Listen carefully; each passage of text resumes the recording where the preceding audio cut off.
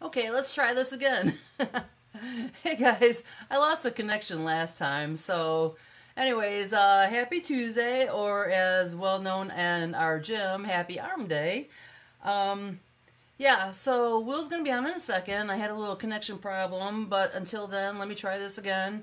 The last video that we shot, we were talking about portion control and the little like the protein bites and fat bombs for the keto and just in general for a snack. There's Will. Hang on a second. Here, Will, I'm adding you now. So, anyways, I wanted to show you. These are the trays that I use, and they come in different shapes, different sizes. Hi, Will. Let me Hey, let what's me going show on? them this. So, anyways, there's silicone on the bottom, and these are ice trays. And when you fill them up, I have one here. You fill them up. This is the brownie bites that I make. And when they're frozen, when not frozen but cold, they just pop right out. And then they're the perfect size portion for you. And you can eat one or two of them. And they make them in different shapes. This is another one that I have. And again, they pop out. And this is like if you want to make it something fancier and it looks like a little rose. But these chocolates are just cocoa powder, organic cocoa powder, coconut oil, and a little bit of maple syrup to taste. You don't have to make them too sweet. And then I put nuts in them or coconut or whatever. So, anyways, I just want to show that to you from the last video. So, Will's on with us today, and he wants to talk to us about blood pressure and fitness. So, Will, take How's it every, away. how's everybody doing today? Again, I'm Will, owner of Mind Elevation Fitness and Nutrition. Yes, so today we're going to talk about blood pressure. This is a very deep subject for me. A lot of people in my family have high blood pressure. It has caused them to have strokes and different other things happen to them. So let's get right into it. Having high blood pressure is when the force of your blood pressing against the walls are consistently too high. Um, a normal blood pressure is 120 over 80 or lower, and you're getting into the high range when you're like 140 over 90. So once you reach 140 over 90 or even higher, that's when your blood pressure is pretty high. So we have some statistics. 1 out of 3 adults in the United States suffer from high blood pressure. That's about 75 million people. That's a lot of people. And only half of those people have their blood pressure under control. So they're either working out, eating healthy, or regulating their blood pressure through medicine from the doctor. So I'm going to give you some causes of blood pressure. So your age, people over the age of 40 are 37% more likely to have high blood pressure. And over the age of 60, you are 71% more likely to have high blood pressure. That's a lot for you guys over 60. So you want to be proactive and instead of being reactive, okay? Another cause of high blood pressure is genetics. So genetics or family history. So if in your family history you have high blood pressure, people in your family have high blood pressure, then you are at a higher risk to have high blood pressure. Or genetics, you can have high blood pressure. Another interesting fact for African Americans, 40% you 40% of African Americans have high blood pressure. That's a lot. That's almost half of the African American population in the United States have high blood pressure. So you want to keep that under control. Another reason you can get high blood pressure is being overweight. Being obese can cause you to have a high blood pressure. Another way is stress. So everyone has stress. So there's no way to eliminate your stress, but you just want to manage your stress. So you want to be positive, think positive about your situations, and try to limit your stress as much as possible. And the fifth way, there's more ways than this, but I'm just naming five. 5 ways to call you to have high blood pressure is lack of exercise. So you need to be exercising every day. You need to be exercising 30 to, I say 30 to 40 minutes, 3 to 4 times a week. All right. So those are some statistics. Now I got a couple notes. So now I'm going to get into how to lower your blood pressure. First of all, to lower your blood pressure, you want to regulate your diet. So you want to control your diet. So you want to eat foods that's rich in whole grains. You want to eat fruits, vegetables, and quality protein. So farm raised animals. If you're going to eat protein, that's the way you want to eat. You want to stay away from processed food. So I tell everyone, when you go to shop at the grocery store, stay on the outside of the grocery store. All that stuff in the middle is a bunch of processed foods that's caused a bunch of chronic diseases. So you want to stay on the outside of the grocery store. You want to eat vegetables, fruits, nuts, berries, quality proteins. All right. Next, you want to exercise at least 30 minutes a day, 3 times a week. So it doesn't have to be anything strenuous. You don't have to be in the gym lifting weights, anything like that. You can go for a walk. You can go to the gym, get on the treadmill, get on the elliptical. But you want to put in that 30 minutes of exercising at least 3 times a week. I suggest 4 to 5 times a week. That'll help to lower your risk of getting high blood pressure. Another one is you want to reduce your sodium intake. We're not saying to eliminate your sodium intake, but you just want to reduce it. So like a lot of people when they're eating, they just take the salt and just dump it all over the food. You want to portion it out. On the back of the salt can, it tells you how much you're supposed to have per serving, and that's what you should put on your food. And also, you want to use, I like to say you want to use like the Himalayan salt, the pink salt instead of the other salt, the white salt. So you want to choose wisely when you're putting sodium in your diet.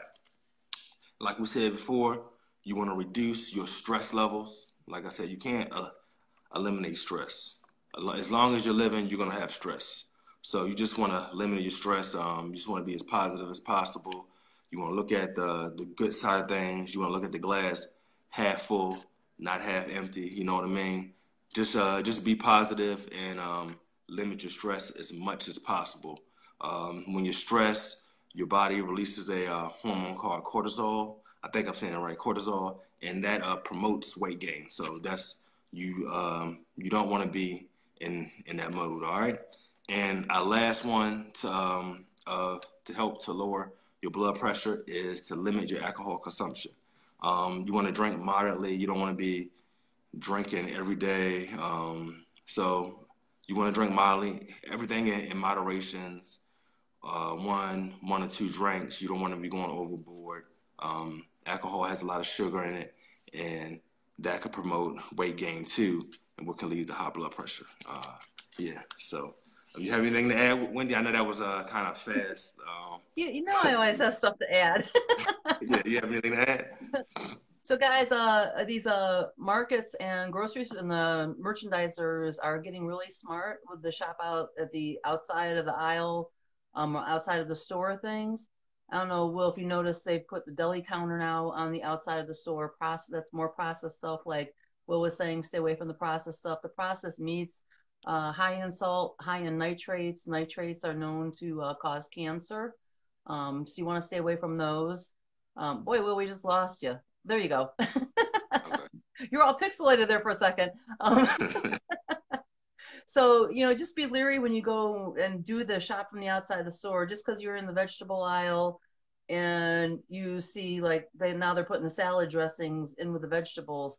Salad dressings, they've got all kinds of gross chemicals in them, maltodextrins and dextrose is sugars, added salts. So you want to be leery of that. What I always tell my people is when you shop, buy one thing. If you want to make, a stew, buy your separate ingredients, put it together. Don't buy a chunky stew or whatever whoever makes stews nowadays. I don't know. I don't buy that stuff. So, but anyways, make your stuff. It's not that difficult. People have gotten real lazy lately. I told somebody else the other day. I was like, all you have to do is put the olive oil and the apple cider vinegar, a little bit of water and your herbs and shake it up and you've got Italian dressing. And they were like, well, I could just buy it off the shelf. I'm like, and it's full of crap, you Yeah, know? yeah, yes. And this is so much healthier for you. So, yeah, so on the outside, just make sure that, what was the other thing I was gonna say? Oh, the blood pressure too, with salt, um, you really have to kind of know your stuff there too, because like celery actually has a lot of sodium in it, and if you have a high blood pressure to begin with, make sure that the stuff that you are eating, even if it is all natural, isn't high in sodium to begin with. So I'm sure probably if you went to your doctor, they probably gave you a list of things, but celery is one of the big ones that'll throw it way up. And the other thing too is if you are exercising, if you're lifting weights is great for it, but if you're lifting weights, learn how to breathe. Because if you hold your breath while, say, like if you're doing a bench press and you see a lot of people, they hold their breath or their head turns bright red and their eyes look like a bug out, they're pushing, pushing, pushing. Your blood pressure is increasing at that point in time. So if your blood pressure is, 180 over 100, and now you're bench pressing and you're holding your breath, you literally could have a stroke. So learn Yes. how to breathe properly when you're lifting. Yes. And for you That's it. people who That's my don't know, that having high blood pressure could cause you to have a stroke. Yeah, I've known a couple people that has had has had high blood pressure, and they had strokes, and they have to learn how to walk over again. They have to learn how to talk again. Um, Yeah, it's not fun. some people, That's for sure. yeah, and some people don't don't recover from it. You know what I mean? And Right. this can all be prevented or avoided if you were proactive, if you took the Mhm. proper precautions to eat healthy, to exercise, to lower your stress levels, to you know, to just take care of yourself as a whole, and your risk of high blood pressure or any other chronic disease will be lowered. I feel a lot of people, you know what I mean, they're committing a slow suicide with just not taking care of their body. You're basically killing yourself, but Yeah. just slower. You know what I mean? So we're here to Yeah. help you out, to give you the knowledge, to help you live longer and live a longer, healthier life. Um, yeah, that's about it. Yeah, so guys, if you have any questions, Will and I are here. We have our 7-day challenge that is Yeah, coming up. So we've got a couple people in on it. There's more room for whoever wants to be in on it. Let us know. Message me or info below and we'll get hold of you. We're gonna be starting up pretty yes. soon. It's totally free. So, And it's time sensitive. So if you're interested, please contact us now. It's time sensitive. We're about to start. So you yeah, really want to jump on this challenge. right. And that's, I said it's totally free. We're not, we're just here to help you guys out right now.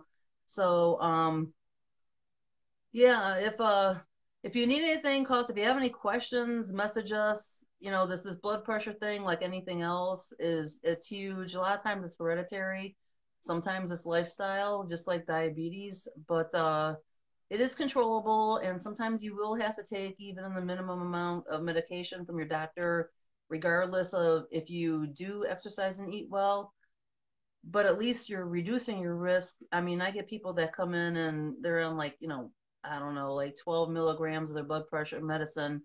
And after they're done, they've lost some weight and they've been working out. Now they're down to the minimum of 2 and they have to stay on it only because it's hereditary. But they're not going to have the stroke now. They're not going to have the heart attack.